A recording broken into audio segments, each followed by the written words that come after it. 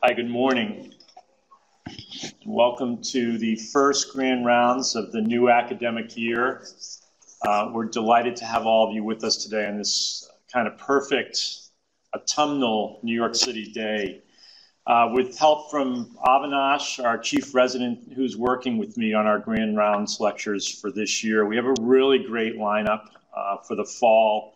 It includes an update on asthma, updates on breast cancer screening and treatment, hepatitis C management in the age of very, very effective antivirals and how that's impacted transplants and how we think about transplants. A really great lecture on healthcare systems and how they sometimes fail the populations that we're charged with caring for.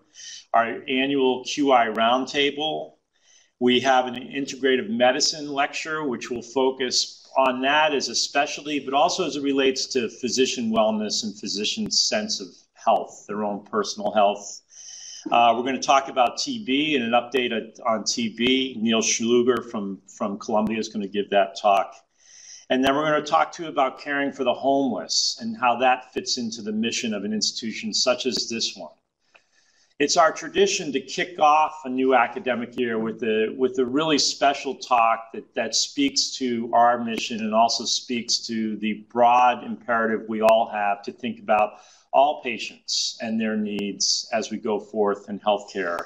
And in that vein, we're so delighted to have Icilma Fergus with us today, who is the director of CV Cardiovascular Disparities for the Department of Cardiology at Mount Sinai Hospital and for the system, as well an associate professor in medicine at the Icahn School of Medicine at Mount Sinai. Dr. Fergus received her undergraduate degree from Barnard, her medical degree from SUNY Downstate, and then completed her internal medicine residency training in her chief residency year at Montefiore, completing her training in cardiology at Cornell. And has gone on, as I reviewed her many accomplishments, to really develop a career both as an expert clinician and also as a public intellectual, and someone who understood her role to be that of needing to go out into the communities that are most important to her to talk about cardiovascular health. And as she often says, talk about the fact that cardiovascular death is the #1 cause of mortality in women in the United States. She's received many recognitions through her work as a past president of the Westchester branch of the American, I just lost my, go ahead, say it. American Heart Association, thank you so much. She received the Red Dress Award from Women's Day magazine. And in that same vein, she's a frequent interviewee for publications such as Women's Day and CNN, Black in America, and other such publications. And as I say, does that as part of her understanding of her charge as a public intellectual talking about cardiovascular health. She's also the founder and director of Healthy Hearts and has done really wonderful work in Harlem, helping women and people in general to think about themselves and their culture and their background and the way that we failed them but want to do better going forward in terms of protecting their hearts and helping them to live happy and healthful lives. Dr. Fergus, we're so happy to have you with us today and welcome.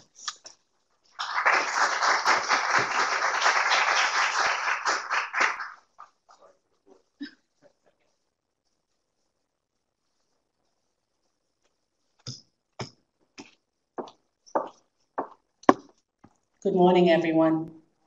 I hope after that illustrious introduction, I don't disappoint, but I'm happy to be here. I'm very passionate about my work that I do in underserved communities here in Central Harlem and also in the Caribbean as well. But I recognize that just simply getting involved at a grassroots level and focusing on prevention, oftentimes we're able to address all the downstream issues that occur. And so it's the same thing with heart disease in women. And today I was asked to give you some updates on where we stand in 2019 with heart disease in women. So without further ado, I have no disclosures relative to this discussion. And the objectives that I hope to accomplish is really just to lay the landscape of where we stand in 2019 in terms of cardiovascular disease prevention and management and treatment for women, and just review some of the contributors, but also recognizing that all women are not the same. So as our country, the population becomes more diverse, maybe there are particular risk factors that you should focus on in some women versus the other to allow for equal outcomes when it comes to cardiovascular disease, morbidity and mortality.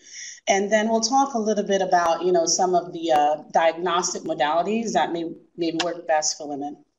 So this is the slide that a lot of you are familiar with. And what this shows is the mortality trends of men and women across a couple decades. And you could see that somewhere around the year 2000 or so, that was the peak. This red line represents mortality trends of women. And you could see that here it sort of plateaued and then started to come down. And this, at this point, was where people really recognized that we need to address issues. We need to address, in particular, hormonal issues and diagnostic issues for women. So this was when the HRT study came out, but at the same time, many of the campaigns that you're aware of today, like the Go Red for Women campaign, the American Heart Association, NHLBI Red Dress, all of these sort of came to be around this time. And you could see a significant downtrend over the years for women. So what happened here in 2012? Now we're starting to see an uptick again in terms of mortality trends of women. And I submit to you that if you were to separate these lines, you'll see that this uptick is really due to some groups of women and not all. So hopefully in this conversation, we'll be able to highlight some of these issues. So these are the most important landmark randomized clinical trials that involve cardiovascular disease in women. And this HERS, or Heart and Estrogen Progestin Replacement study, basically showed that we no longer think that hormone replacement therapy is beneficial for women. And this is old, but I think that a lot of people still think that because women are protected by estrogens at earlier years, would that be beneficial later on? So this study really laid that to rest. The Women's Health Initiative is still ongoing. I think they'll probably stop at 200,000, but basically they're looking at, again, preventative mechanisms. They're looking at diabetes and nutrition and other preventative mechanisms that could be engaged upon to sort of treat women over the time frame. And they enroll women age 50 to 79 and continue to observe them over time.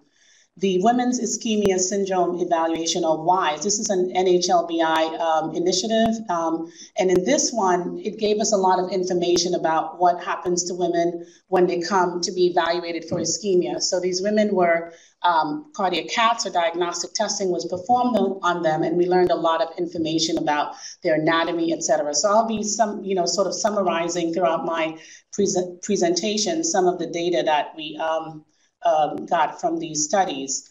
Dr. Mosca, a good friend of mine, took a lot of this information and then was able to come up with strategies to risk stratify women as far as how much at risk they are, whether they're at low risk, high risk, or at risk. And so at the end of the discussion, I will show you how do you risk stratify women in order to decide, should you be intervening on them or should you be just optimizing their medical treatment.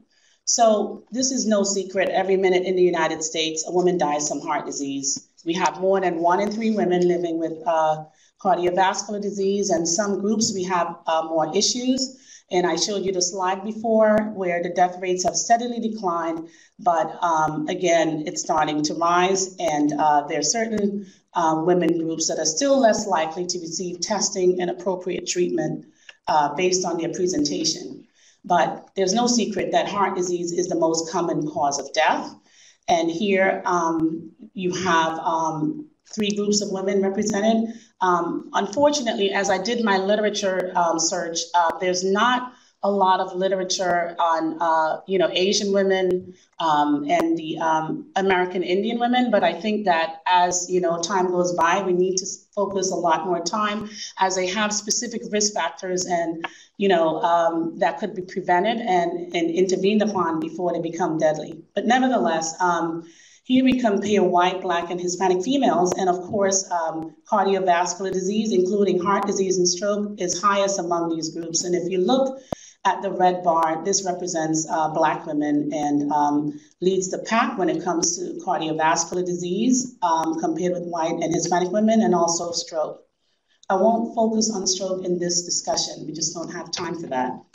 So this is a young attending from Brown University who went and took a look back at the Women Health Initiative that I mentioned to you. It's still ongoing and they're still doing a lot of work, but basically went back and looked at postmenopausal women before and after 2005. And as you could see, very great representation for Blacks, not so much for Hispanics compared with whites. But what she found was very striking.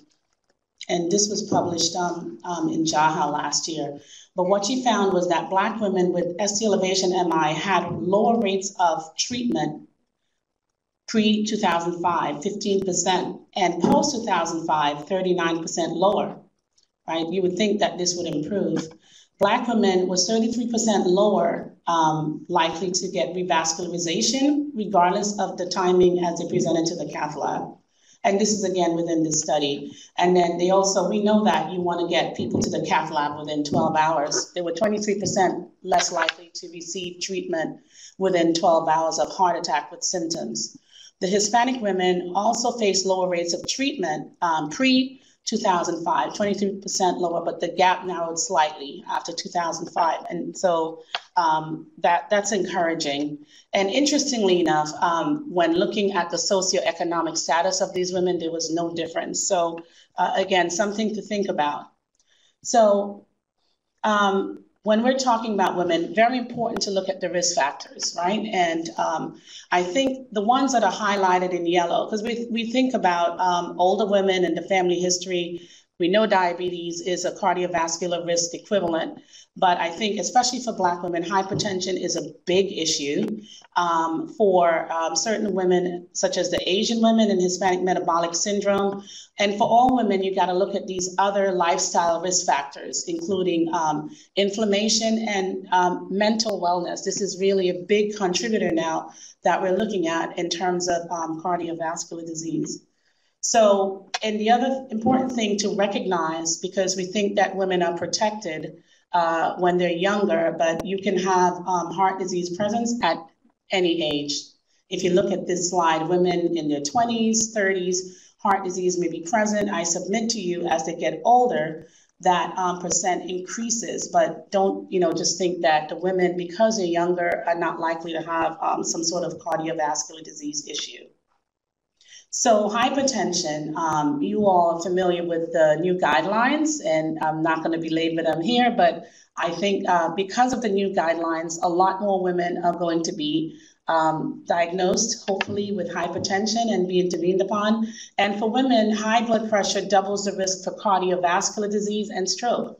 Again, as you can see here, I don't have information on Asian women for hypertension, but if you look at the three major groups, African-American females over age 20, almost half of them are going to have a diagnosis of hypertension by the time they hit over 20. And here is the breakdown among the groups. And so, and compared with the males as well.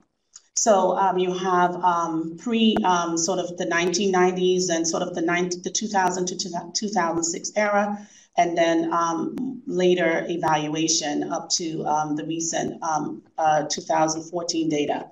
And this is published in CIRC last year. And if you look at hypertension among the groups, and again, you have all the females compared with the males. So here you have white females compared with white males, Black females compared with Black males, Mexican females compared with Mexican males. And again, you'll see that at all times for the Black women, there's actually an increase in hypertension above all of the groups, but compared with Black men, they're more likely to have a higher prevalence of hypertension. So very important to manage and evaluate, particularly in this group of females. And it's not due to lack of awareness or treatment, because here is a slide also from circulation that showed all of the groups, and now we actually have Asian females as well to compare. But the blue lines represent awareness, okay? And so you can see here in the middle, which is non-Hispanic Black, if anything, the Black females, a higher percentage likely to be aware of issues related to hypertension, and they're just as likely to be on treatment. But when it comes to control, again, they're not well controlled. So I guess the importance of this slide is to say that despite the outcomes and the prevalence, they're well aware and they're treated. So there's got to be some other thing that we're missing in terms of being able to achieve control among the groups. Obesity is a big issue. If you're 30 pounds or more overweight for a female, you're more likely to have disease, even if there are no other risk factors. This is the waist circumference for women and for men, but I submit to you, it's not just obesity. And when you look at particular groups, something like visceral fat may be more important. And so on this next slide, we're comparing an African-American female on the left, on my left, and a Filipino female on the right. And they're about the same age. The African-American female is 62, and the Filipino woman is 69. The African-American female weighs a lot more. So if you're talking about obesity, the African-American female weighs 160 pounds compared with 115 pounds with the Filipino female. But when you look at visceral fat, that's represented by the red, the Filipino female has a lot more visceral adiposity. It's in the Black female, 25.4 compared with 84 in the Filipino female. So what might this mean? Well, visceral adipose tissue and fat is associated with the metabolic syndrome, and that can lead to issues later on. And here's another slide that again shows comparing Filipinos, Caucasians, and Black females. And in the yellow line, the Filipino at every waist circumference has a higher amount of visceral adipose tissue compared with the other women. And so here I talked about visceral adipose tissue being associated with metabolic syndrome. And these are basically our standards. We have the World Health Organization, NCPE, and IDEA that looked at metabolic syndrome among these groups of women. And in the middle, the orange is the Filipino, and you could see that there's in all these different studies that the Filipino women were more likely to have metabolic syndrome compared with the other women, even without cardiovascular disease or type 2 diabetes. So again, for this particular group of women, that's something you may need to focus on more in terms of risk factors that you can intervene upon for heart disease. So the Asian women is a rapidly growing segment of the US population with increased coronary artery incidence in the younger adults, high risk versus whites with equivalent risk factors. And the focus, you want to focus on high prevalence for insulin resistance, metabolic syndrome, and the inflammatory markers, as well as LPL-a. And in this slide, it just shows the death rates for the Asian population. So we don't pay a lot of attention to that because the death rates appear to be lower. But if you look at these lines, this is the blue line representing white race. And here you have the Asian population divided into Asian Indian, Chinese, Filipino, Japanese, and Vietnamese. And as you could see, there's a trend upwards for the Filipino, the Korean, is not flattened out, and the Asian Indian women. So you need to spend a lot of time sort of recognizing that even though the death rates may be lower, I think there are going to be issues to come if we don't begin to intervene on these women. So the metabolic syndrome, why is it important? It more than doubles the risk of stroke in women. It increases the risk of death from heart disease by 3.5 times and increases the risk of dementia and diabetes. And it's inherently preventable and reversible. It's brought on by acquired causes of physical inactivity, diet, obesity, and of course, some genetic factors as well. But a lot of it could be reversible with regular physical exercise. In terms of physical activity and obesity, we mentioned that the African American women are more likely to be obese compared with all the other women and among all the men, of course, as well, represented by the green bar. And physical activity is one of the things that is not much engaged in by some of these women, but especially Black women. Some of the reasons they give may be lack of access to certain places to exercise, as well as the expense, as well as other things, personal sort of body questions that you need to ask. Some maybe have concerns about their hair, other things, but again, this is something we can intervene upon. And we know that physical activity is going to be beneficial to reduce your heart disease risk. And this is old data. Of course, you are supposed to have these women, encourage them to exercise at least 30 minutes on most days of the week. Newer data suggests that you can exercise in short bursts more frequently during the week, but certainly on most days of the week. But in order to lose weight, they have to exercise vigorous exercise, at least 75 minutes or more per week. So again, this is very important. And when certain excuses may be made, there are other ways that women can achieve exercise, dancing, pushing a stroller, cleaning the house. In other words, encouraging women to find other ways of exercising if they're not able or they don't have access to going to a gym.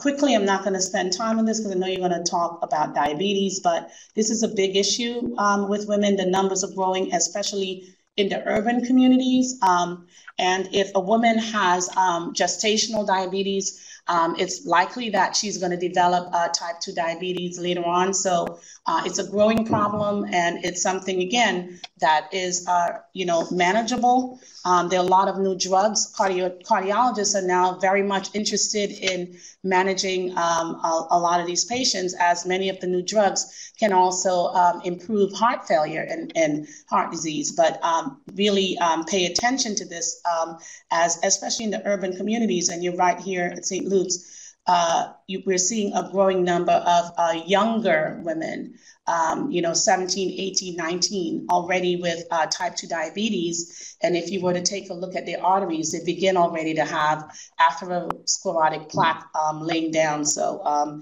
very, very important. In terms of cholesterol, the new guidelines state that there should be both primary and secondary prevention. So a woman is not too young to ever get onto a statin. And there's the ASCVD score. Does anybody know the ASCVD risk estimator? Are you guys using that? So for those who are not familiar, it is a guideline that's established by the American College of Cardiology and the American Heart Association. You should download this onto your cell phone. And basically, it asks for the age, the sex, it asks for your race, but unfortunately, it just has white, Black, or other, okay?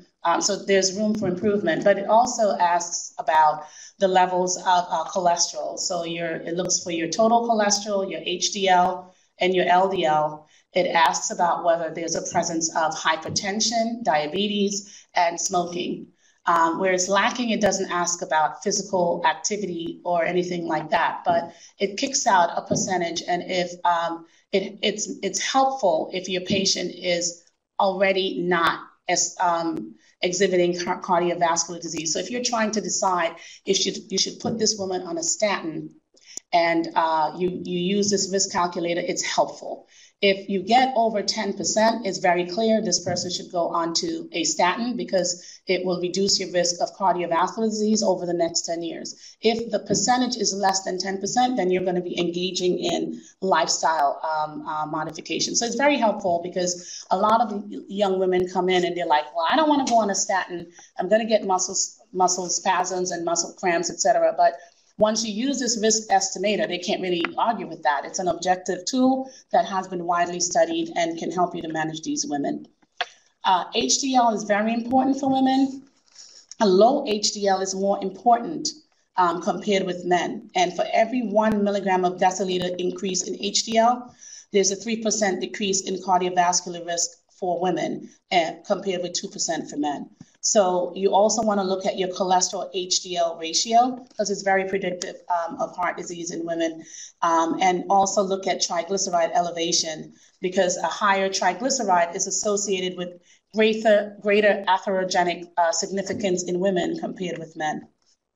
So some of the other risk factors we talked about, stress and anxiety, very important. In this day and age where everyone's balancing all these different things for women, this could be an independent risk factor that is oftentimes ignored.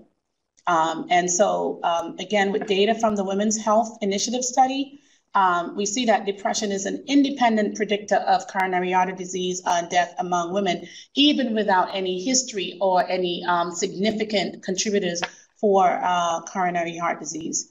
And this, again, is a large study.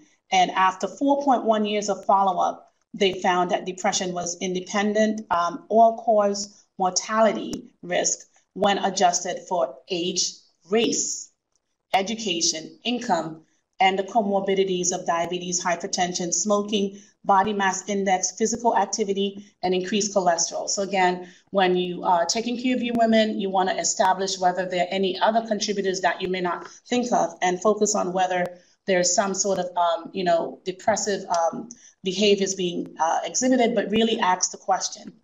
Psychosocial stressors, this is another study that talked about marital stress. And I submit to you, this is a smaller study, but it's kind of leading into what we talked about. And this is just one example. I thought it was funny and interesting, so I included it here. But among women who were married or cohabitating with a male partner, marital stress was associated with almost a threefold increased risk of heart disease events. Living alone and work stress did not significantly increase heart disease events, but regardless of happiness or not, marriage or partnership benefits men. So you cannot have an unhappy female in a partnership or marriage because that's going to increase their heart disease risk. So ask questions. Okay. And this little schematic here is actually, how many of you have heard of the broken heart syndrome? Yeah, it's a real phenomenon. Basically, with significant stress, and I have seen, examples of this in my own practice. There was this one female whose husband unexpectedly passed away. In the bed next to her, she presented with shortness of breath, no typical risk factors. Initially, they were thinking that she had asthma or some sort of a pulmonary issue because she didn't have the typical risk factors. She went to internal medicine, she went to pulmonary, and then she was sent to cardiology. And she had an echo, and the echo shows regional wall motion abnormality on the anterior part of the heart and global dysfunction. But when she went to the cath lab, there was no coronary artery disease. After she was placed on guideline-mediated therapy, as far as managing her heart failure over time, this completely reversed. So this is a very striking example of broken heart syndrome, but it can occur, and I see it often. They present, they may either present as heart failure, or they may present with shortness of breath. And when you do an evaluation, even on an echo, you may transiently see a segmental depression that indicates a particular region, but when you go to the cath lab, you will not find anything. You would not find atherosclerotic disease, and later on it's reversible. But anyway, something to think of. And I consider this as a risk factor, the fact that women do not perceive heart disease as a major threat. So a lot of women are still very afraid of cancer. as the thing that they fear most. And I do submit to you, cancer is on the rise, breast cancer, but heart disease is still the leading cause of death. And so awareness is very important. It's improving. After, again, a lot of the campaigns were initiated, we saw that women were more able to perceive heart disease as the leading cause of death. But now, as we start to see the rise again, because a lot of the campaigns have sort of eased up, we're beginning to see the rise. So this can be considered to be a risk factor, in the fact that women are not recognizing and thus not protecting themselves for risk for heart disease as much as they should. So your women may present and they may have symptoms that are atypical. And everyone knows what the typical symptoms are, the anginal clutching your chest, the Levine sign, but women may not present that way. And these are some of the ways that may be completely different. Pain in the upper back, jaw, neck, flu-like symptoms, stomach complaints, fatigue or weakness, anxiety, or loss of appetite or discomfort. And again, depending on the patient population that you're dealing with, they may either be very stoic. They're the matriarch. They don't want to appear to be ill, so they're going to be minimizing their symptoms. And then you have the other groups that may be or very, vocal in their symptoms. And you have to be able to tease out, exactly what's going on. And again, this is really listening to your women and looking at the different patient populations and recognizing how they may present differently in order to make your diagnosis and engage in a treatment plan. So I just wanted to include a case as an example of what I was just talking about. So this is an 86-year-old woman, and she says she has complicated coronary artery disease. This is how she presented. And she went to a different hospital outside of Mount Sinai systems. She was evaluated there. So she's a very tiny female. She was always complaining that she's short of breath. She has complicated, heart disease, but wasn't able to give any more information. And basically, after some analysis, they did an echo, a transthoracic echo. But I think it was done in like a primary office. They thought that she had MR. It wasn't, which is mitral regurgitation, that it wasn't very well quantified on the echo. But because of the complaints of shortness of breath at the outside hospital, she went for a cardiac cath. And she's a very tiny female. So, the anatomical structures are, as you know, for women, a little bit different. Anyway, cath was complicated by a pseudoaneurysm. So she had a pseudoaneurysm in her groin. And then she also ended up developing a DVT, maybe because she was favoring the leg and not moving around. She ended up with a DVT and she ended up with a filter. So of course, now when people don't want to touch her, don't want to do anything with her, right? So she presents to a Mount Sinai hospital. Her doctor, this was the cath that she had that was reviewed from the outside hospital. And it shows that this is the left coronary system and the right coronary system, which showed no coronary artery disease. But she had a elevated pulmonary capillary wedge pressure, and she had a large V wave, right? So that indicates there's high filling pressure somewhere, right? And this was her chest X-ray. What do you think of that heart? Looks very big, right? Remember, she's very tiny. She's very tiny, but she has a big heart. So what would you do next? We think there's a cardiac issue, but now she's afraid of procedures and doctors. She's still very symptomatic and complaining. She had a bad outcome from cath. What would anyone here do? You're at Mount Sinai Systems now, St. Luke's, so you're going to be providing guideline-mediated interventions and analysis. So what would be the next step? Anyone? Okay, well, nobody wants to hazard a guess, but they repeated the echo, right? Because the echo she had was an outpatient echo and it wasn't good. And they took her, we were talking before about interventions and how sometimes, institutions are very intervention heavy, but which is the right test. So they did a cath, but they didn't do an echo. She had high filling pressure, so something was going on. So they did an echo. And then based on that, I did a TEE. And what does she have? Severe MR. Severe. This is basically showing you, this is not plain, but this is your mitral valve. It's flailed and it's showing severe MR. This MR filled up the entire left atrium. So now you have someone with severe MR and symptoms. What happened? She's a tiny female. What do you do with her? She's afraid of doctors. She doesn't want to have open heart surgery. So this is where the discussion comes in. What do you do for a female like this that would help? So instead of offering her open heart surgery, because everyone thinks she has high risk, so maybe you could consider a mitral clip in this patient. And that's what she had. She ended up having an edge-to-edge repair mitral clip, and now this is her MR. Trivial. Okay, before the MR was filling up the entire left atrium and causing symptoms. So being persistent, looking at the female, finding out that, okay, yes, she's a tiny female, she has complications, but let's figure out what's going on. Let's do further analysis. An echo is very good especially a stress echo, to make an analysis for women. This was done, and it was found out she had severe MR, and it saved her life. So some tests are less accurate in women, and you have to look at the test and decide which is the test that you're going to be doing and which one are you going to be following up with your women. Okay, so recognizing, for instance, a lipid profile, you want to really focus on the HDL and look at the ratio, not just a total. Okay, and look at other newer lipid markers such as LPL-a.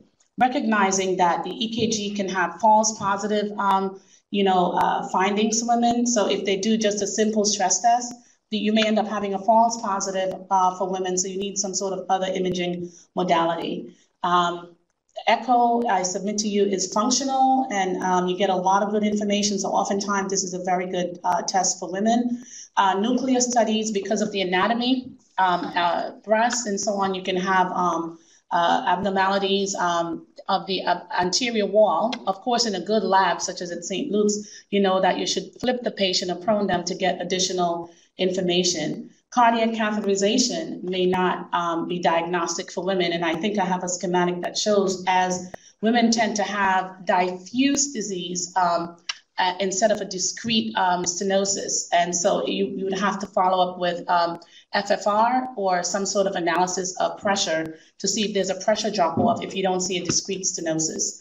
So again, a stress echo is very helpful. You get a lot of functional information.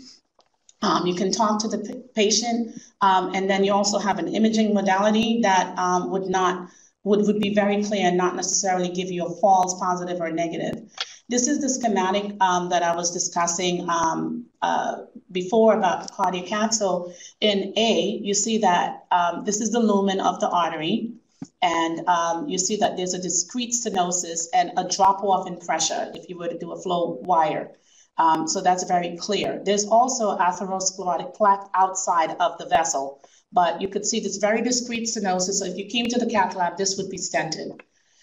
For a female, they tend to have sort of diffuse narrowing along the entire vessel, but there's atherosclerotic burden outside of the artery. And if you were to do a flow wire, you see the same drop-off. So this woman needs to be on optimal cardiac medications just as much as A, even though there's no stent, but she's going to need to be on all of the guideline-directed therapy to treat her coronary artery disease, just as the person in A. And, additionally, we're finding that calcium screening may be helpful. If you have an asymptomatic low-risk woman, it may be appropriate to use this to assess, because if you see any amount of calcium in a low-risk woman, it's associated with an increased risk for heart disease, coronary heart disease events. So I know that it's not widely used, but it could be used as an adjunct if you are suspecting more disease than is being evidenced. Another thing that I use a lot for my women is cardiac CT. At Sinai, we have a good relationship. And we're able to do cardiac CT. So a lot of women who they may have a stress test that I don't believe, I'll send them on for cardiac CT, and then you could directly see the anatomy. So I talked before about risk stratification, and again, this is the work of Lori Mosca. So you want to be able to stratify women at high risk, and intermediate risk and at risk. So a high risk woman is a woman who has diabetes, who has documented atherosclerotic disease by one of these ways, or now chronic kidney disease, and they have a 10-year Framingham Global risk of greater than 10%. Your at-risk women are women that have these risk factors that you may not think about, but they're at risk. And you need to begin to intervene upon in terms of getting very aggressive with lifestyle interventions and medications. So cigarette smoking, hypertension, dyslipidemia, family history, no question, right? But obesity, especially central obesity and visceral adiposity, of course, physical inactivity and diet. But look, the metabolic syndrome, okay, is a big issue. So if your women have metabolic syndrome, they're at risk for heart. And then these are some of the other things that we're discovering. So if, for instance, they exercise, they have a poor exercise capacity or abnormal heart rate recovery, which is after stress test, their heart rate stays elevated, so-called deconditioning. This is a risk for heart disease. And again, please pay a lot of attention now. And I didn't have time in this talk to talk about the pregnancy type issues, but make sure, if somebody has pregnancy-induced hypertension, gestational diabetes, or preeclampsia, this is a risk for heart disease, and of course, inflammation, any of these inflammatory processes. I just want to end by saying, make sure women are on all the guideline-mediated therapies, very good and indicated for men. They're also indicated for women. The one thing I would caution about is with aspirin, and I know there's a lot of back and forth, and the article that came out in the New York Times, I'm sure a lot of your women are asking you, should she be on aspirin? Aspirin is indicated if they have coronary artery disease, unless contraindicated for some reason. This is a class 1 level of evidence A. So if they have coronary artery disease, if it's not contraindicated, they need to be on aspirin, lifelong aspirin. It's reasonable to consider it in someone with diabetes because type 2 diabetes is a risk equivalent for heart disease. And they already may have pathophysiological changes in their vessels and at an organ level that you're not seeing. So it would be reasonable to get these patients also on therapy. And if women are intolerant of aspirin, but they're high risk, then clopidogrel should be substituted. This is class 1 level of evidence B. If someone does not have any kind of structural abnormalities, so if you do an echocardiogram, you don't see any kind of LVH, or if you've done a stress test or whatever, if there's no structural abnormalities in a woman without the risks that I mentioned before, they probably should not be on aspirin. Hormone therapy, the 4 trials that I mentioned before really gave us a lot of data. And if it doesn't protect women against heart disease, that's the short end of the story. It doesn't protect. But if women have issues where they need to be on hormone therapy for other reasons, GYN issues, then it should be, then you should use it. So the world, women heart, the WHI study confirmed that combination therapy for postmenopausal women does not help. And then also there was another study that looked at 727 subjects, and they looked at carotid intimal medial thickness, and it did not reduce atherosclerotic risk. And so therefore, please keep that in mind when taking care of your patients. And so in summary, CVD is still a major concern for women. It's the leading cause of death. You have to evaluate women according to the risk factors that may be more unique or prominent to a particular individual, and carefully define what testing is important. Make sure that they are on guideline-mediated therapy, just like for men, after you stratify them into high or at-risk categories, and then avoid therapies that may not be helpful. So I'd like to end there and take any questions that you may have. Thank you.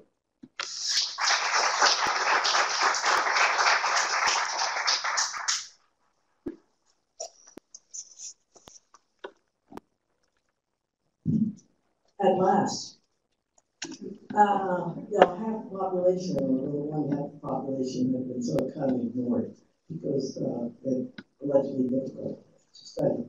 But I wanted to ask two questions. One is, most women are getting mammograms. Yes. And they're finding that calcification on mammograms may be associated with risk there, but in fact, they're picking up coronary calcium as well from the standard mammogram. So do you have any information on that in terms of another factor to lead you to doing a further assessment? Sure. So I think in these women, if they don't have any other risk factors, one of the things you may want to do, I mentioned before, is maybe doing a calcium score.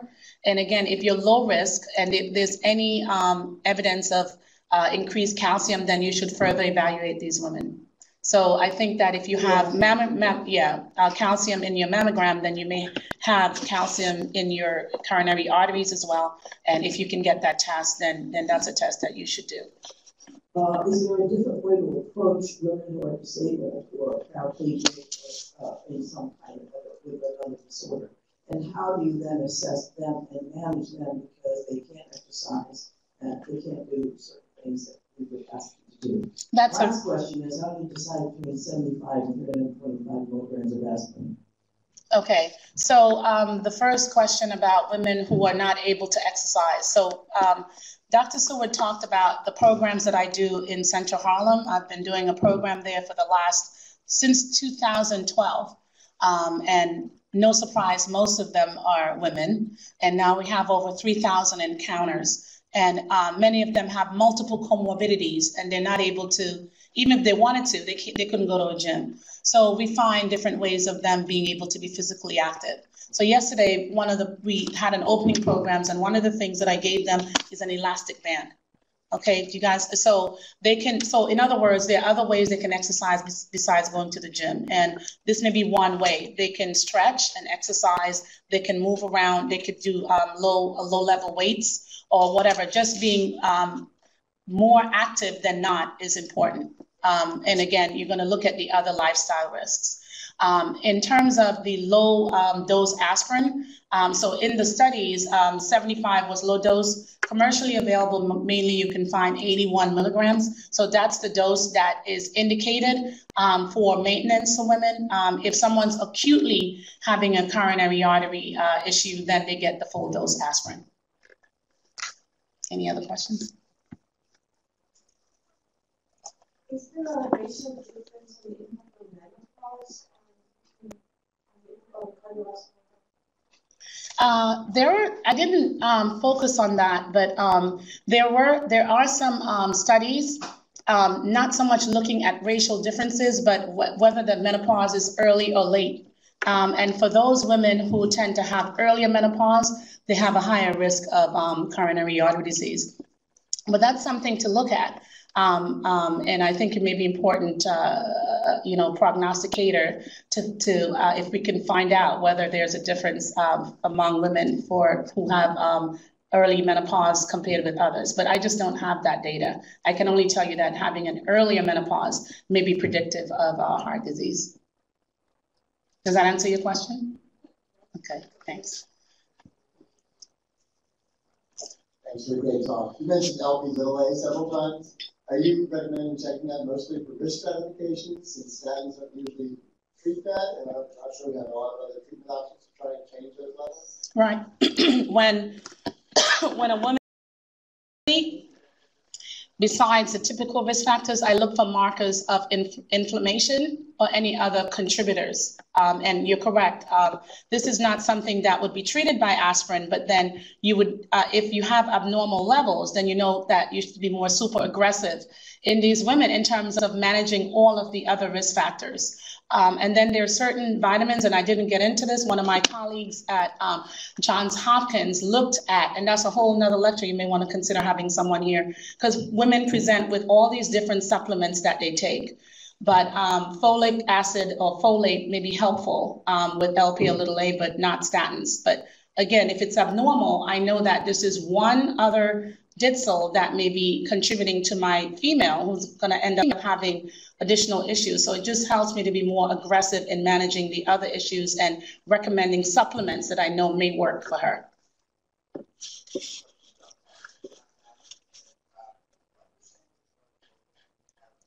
Can you repeat it for me? If you could hear the question and repeat it to me, that would be great. So can we get the volume somehow increased downtown?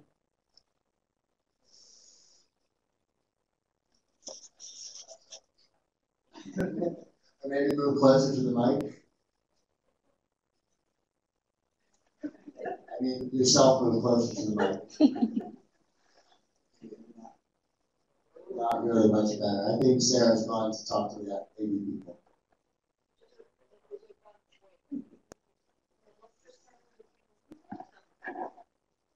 You had a question in the meanwhile?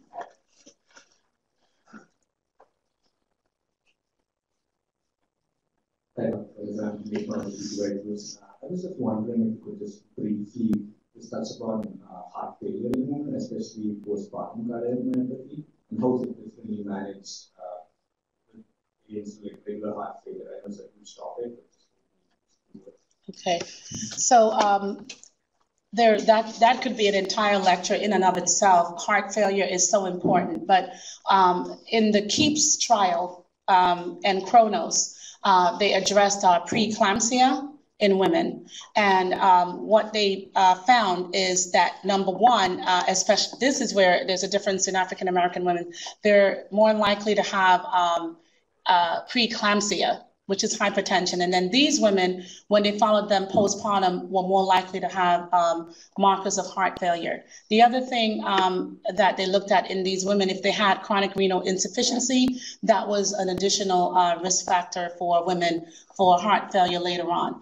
But basically, if someone's high risk, you're going to be, managing them with echoes and looking at their echocardiogram as they're pregnant and throughout their pregnancy and up to 3 months postpartum, because they can still develop a weakened myocardium postpartum.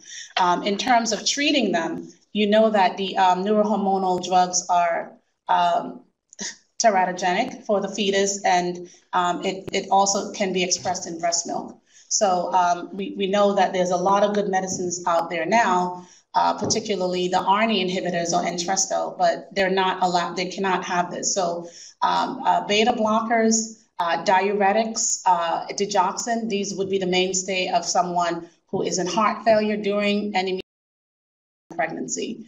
Again, if someone is already demonstrating that they have a weak heart or that they have a cardiomyopathy, probably is a soft call to tell them not to go through pregnancy, but I have actually gone through with patients. There was one patient who had a non-ischemic dilated cardiomyopathy, was 27 years old, and I hadn't seen her for several months, and she's on an ACE inhibitor, and she shows up to me and tells me she's pregnant. So the first thing I did was to get high-risk OB involved. You have to make sure that there's a team effort. I got her off of the ACE inhibitor, and I got her onto a beta blocker and diuretics, and sort of followed her through. Long story short, she made it through, but we had frequent echoes, analyses, and at the time of delivery, you wanna actually control that delivery. You don't want her to have a vaginal delivery. So you control the delivery, make sure that it's going to be a cesarean section and that you have the entire team there and ready. So in the room, you should have an anesthesiologist, high-risk OB, and the cardiologist ready to deal with this woman when she's going through her delivery. And follow her post-op with echoes. Do we have that question yet?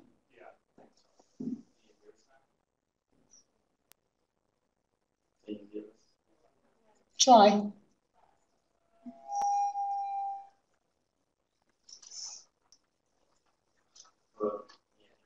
Try, we'll be very quiet up there.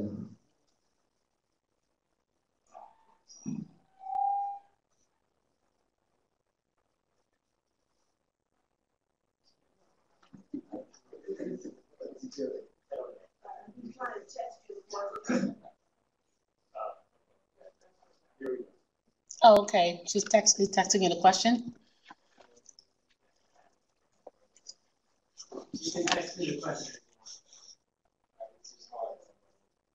Can you guys hear us?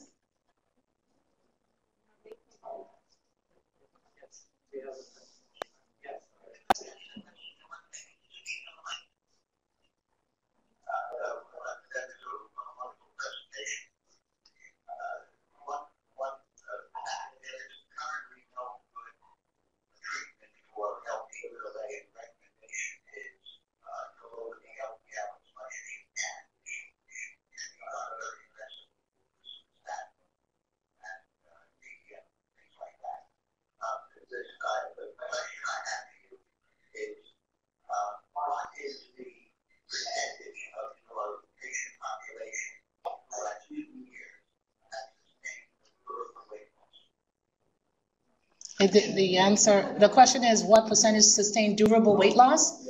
Oh, okay, that's a great question.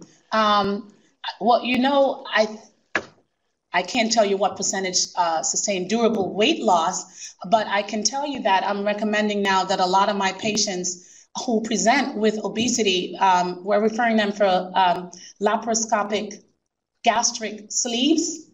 And we're seeing significant benefits in a lot of these women losing over 100 pounds, et cetera. And so there's a team, you know, sort of approach, because once these women lose weight, if there's stressors or whatever it was that led to them getting to the weight in the first place, those are not going to go away. So you need to continue to have them see, you know, not only primary cardiologists, but also a nutritionist and a dietitian. So I can't tell you what percentage in general of all comers will maintain their weight loss, but if they're engaged in mechanisms to address some of the other stressors, as I mentioned before, they tend to keep their weight off more. At Sinai, we have a wellness center, and I participate in that. And so part of what we do to ensure that women keep their weight off, I have an endocrinologist, and I have a dietitian that's there as well.